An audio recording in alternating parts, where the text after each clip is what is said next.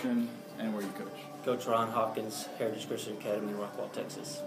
Thanks, Coach, for your time today. First question, what are your first thoughts on your opponent today?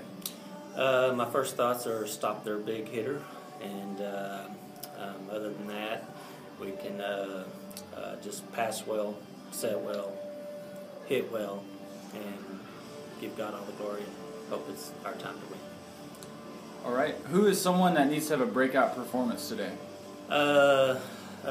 Lindsay Hill needs to have a breakout. She's capable of taking a game over. She played not her best game yesterday, but played well. But if she breaks out this game, we'll be in good shape. And last one, what would this championship mean to you and your program?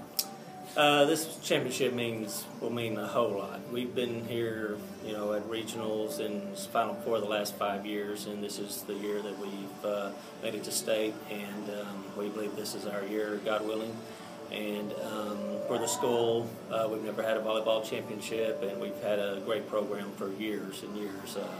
Several districts in a row, championships and playoff appearances, and this will just put some icing on the cake that's been making for a long time. Awesome. Well, thanks for your time today, Coach. All right, thanks.